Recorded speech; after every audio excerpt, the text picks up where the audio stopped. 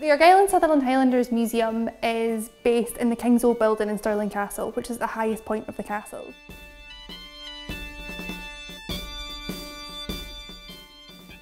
Before the redevelopment, it was a relatively, what you would think of as your typical military museum. It was in a chronological format, it was a pretty dark, maybe uninviting place, and it was relatively inaccessible.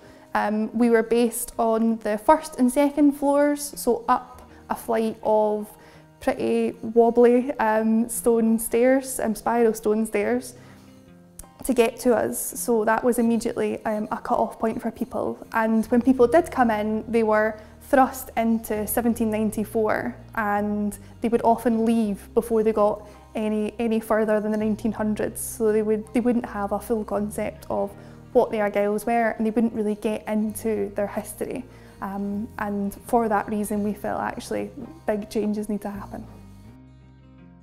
So before the redevelopment, our education programme was fairly straightforward, it was fairly basic, and as part of the redevelopment we wanted to ensure that as many people engaged with the museum as possible. Unfortunately, our location is fairly inaccessible. We're at the top of a castle, at the very top of the hill at a castle. There's lots of cobblestones. It's not the most accessible location.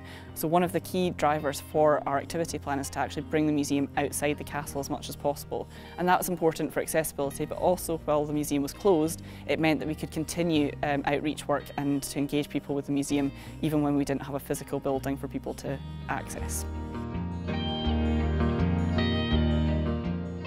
I think it was clear for anyone visiting that the museum was, although it was popular, it was past its best. It was a bit outdated. We moved into this building in 1989 and nothing really changed in that time. And it was a combination of this, the change in audience and the removal of MOD funding in 2011 that really made our trustees stop and think, maybe the museum isn't going to be the museum in its current format isn't going to be workable for the future. It's not going to be sustainable. So as part of that, the trustees initiated a series of feasibility studies to see whether a redevelopment was the right way to go. What could be done? We are situated in a 15th century building, so we are really limited on the work that can be carried out and the big changes that can be made.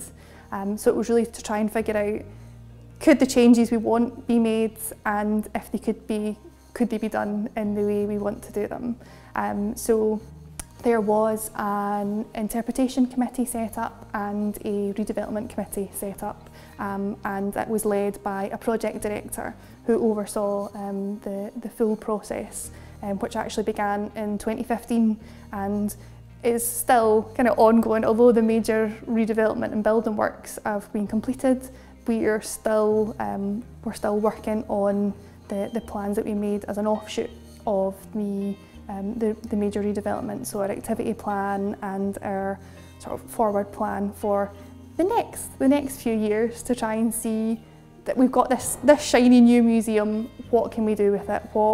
How can we maintain the audience that we have? How can we grow our audience and provide something for communities like the veterans of the regiment and their families? So, as part of the redevelopment, one of the things we were aiming for was a better relationship with historic Scotland. Well, not so much better, but a closer relationship. So, as others may have said, we've got a partnership agreement in place now, because the museum has always been part of the castle format, but it hasn't really been fully integrated. And prior to the regiment leaving, the castle was very much in ownership almost of the regiment itself, of the Argyll's museum. So now that the Argylls as a functional regiment have moved out, it's really Historic Scotland that have full responsibility for running the castle.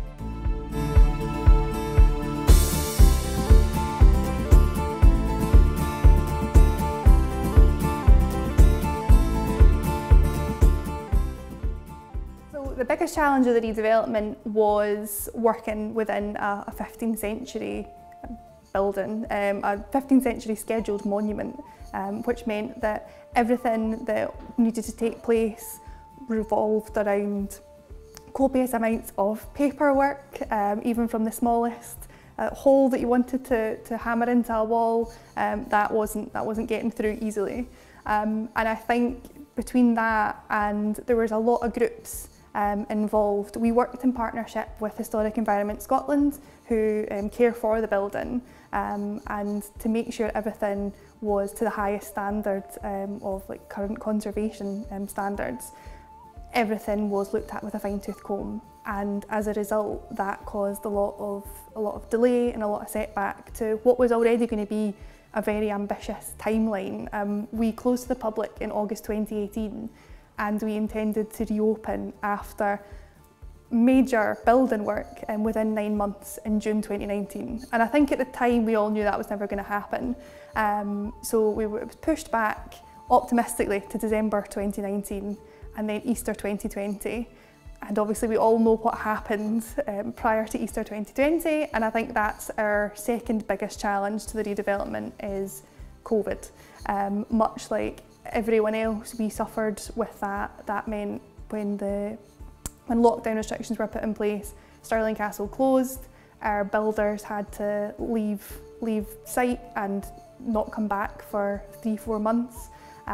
The museum team itself, the whole team were furloughed, so we had 6 months where we couldn't do any work, and that was a huge setback for us, so that when everything went back, we came back to work, there was a lot to catch up on, and I think that was definitely the hardest part, just trying to pick up where you were after 6-7 months away and everything absolutely changing. The challenges the museum face are in common with most charity organisations, most businesses. A combination of the COVID restrictions, of Brexit, but also we've been absent in a way for almost 3 years, so we're now redeveloping relationships with schools. Having not been around for 3 years, school teachers have changed over, and we're trying to re-establish ourselves as somewhere that they want to visit, or somewhere that we can send items out for our outreach programme. So of course, when we didn't have a physical building, it makes life a lot more difficult. You need to find new and creative ways to try and interpret the collection without having a physical space. So to bring it outside into a different environment, to take it to libraries, to take it to schools, to take it to community events, and all sorts of other locations. So it just gives us a chance to bring the story out of the castle as much as possible and to engage with the people that really know who the Argylls are. Stirling and the Argylls are quite synonymous. A lot of people that grew up in Stirling will know people that served in the Argylls and will be very proud of their local regiment, and we wanted to tap into that sense of pride and try and get them to engage with our redevelopment as much as possible, and that was one of the key drivers of the activity plan while we were delivering it.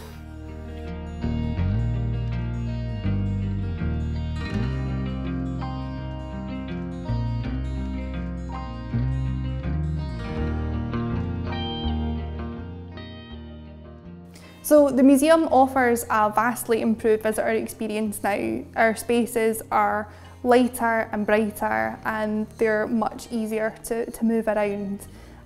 One of the biggest changes that we made was to introduce a thematic approach rather than return to the chronological approach. So when visitors come to us, they don't need to have an interest in military history, they don't need to be connected to the regiment.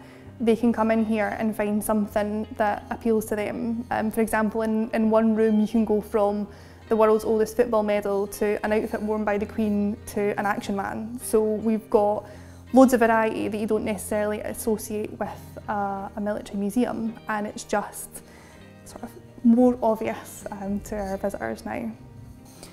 One of the biggest benefits of the new museum has been the improved conditions that it's created for our collection. So we have 2 new storage spaces and a new workroom, which means that we can work better, we can work more safely with our objects, and each object has more space to breathe, I suppose. The conditions are less cramped, and therefore it's much better for the items in our care. And even within the displayed collection, each item now has its own bespoke mount in each case, so we know that once it's in there, it's got the absolute best, it's in the absolute best conditions that we would want for our item. So, well, there's quite a few things I like about the museum. I really love the fact that it's not done chronologically. So we don't start on day one of the Argylls and then work through to the modern day. There's a degree of that, a degree of chronology, but actually it's built on sort of social structure and the values of the Argylls and also a Scottish regiment. So in fact, my favourite place in the museum is this room that we're in at the moment, which is the spirit of the Argylls. So it involves the sort of royal patronage of the regiment, it involves the music, particularly the pipers that were a key part of the regiment in battle as well as in peacetime, and also some of the other aspects that relate to the fact it's a Highland regiment. So they were very a close-knit community, and they had a great reverence for the church and various other things. So I love the fact that the social aspects of the museum are really shown very well. So the items we have here are quite historic and have been part of some of the history's big events. So to actually be in the museum and explain these to people, it enriches their experience, and I really enjoy it because they get a lot more out of it as well. And sometimes you get ex-Argyll soldiers who want to sort of come round and see the medals and things like that, and you can show them that sort of thing. And also speaking to the other volunteers who are very knowledgeable and have actually served with the Argylls as part of their military service, and they've got numerous stories to tell, which I find really interesting.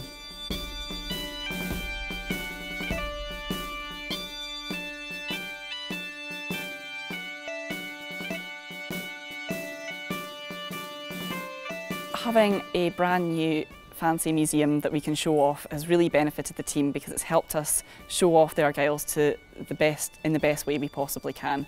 It means that we have a brilliant base in which to do events, to do workshops, to engage with different groups as well.